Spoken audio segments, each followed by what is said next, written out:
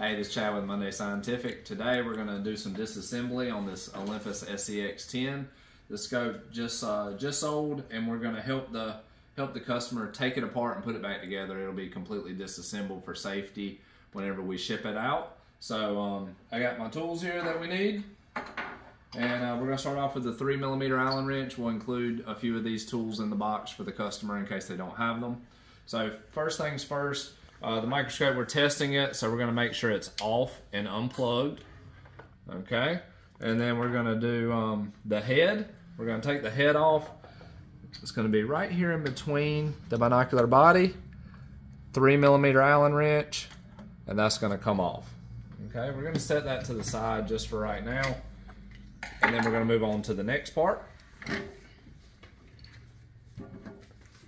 Your lamp house on the back here, just to show you, you can pull that out. It's a 6-volt 30-watt bulb if you ever need to change the bulb on this base.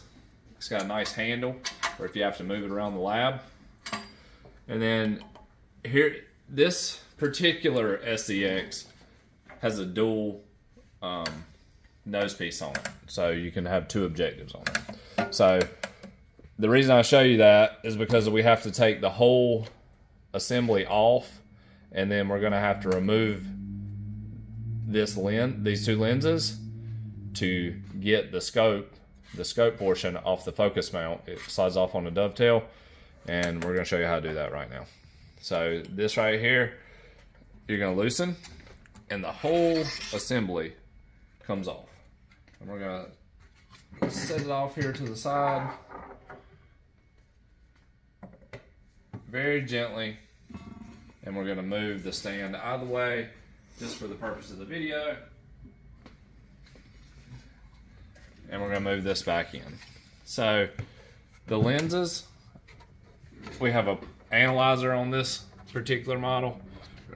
It comes off with a knurled screw. We're going to take that off. We're going to remove each objective.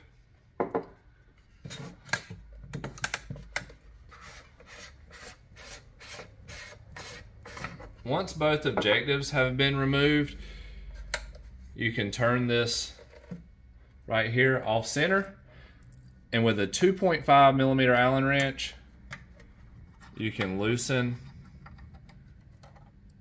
and take out each one of these screws. There's going to be 3 of them. And then see how we can't see the third screw? You're going to have to rotate it back to get to it. Rotate the turret back to get access. Once you do that, the whole assembly comes off. You're going to use a 4mm Allen wrench right here. Sometimes there'll be a white cap over this screw. It's going to be on the right side of the focus mount. We had it off for the demonstration, but once you loosen that, this whole microscope comes apart. So once that's apart, you're kind of done taking the microscope apart. You do everything in the reverse to put it back together.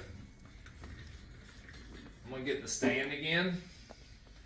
Alright, now that we have the stand, we're going to have a glass plate. Here is your polarizer. So the polarizer's going to be underneath the glass plate, and you're going to rotate the analyzer to cross the poles and achieve polarization.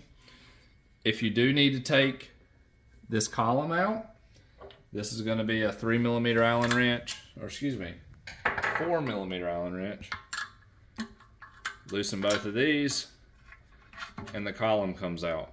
This column right here, you can get a wide variety of lengths, and then that, depending on how much working distance you need. Also, a lot of these columns at the top, you can put the 3mm Allen wrench in there. So we'll put that in there for this particular customer. So we'll leave it all out. So that's how you're going to disassemble this Olympus SZX10. To put it back together, you would just do the steps in reverse.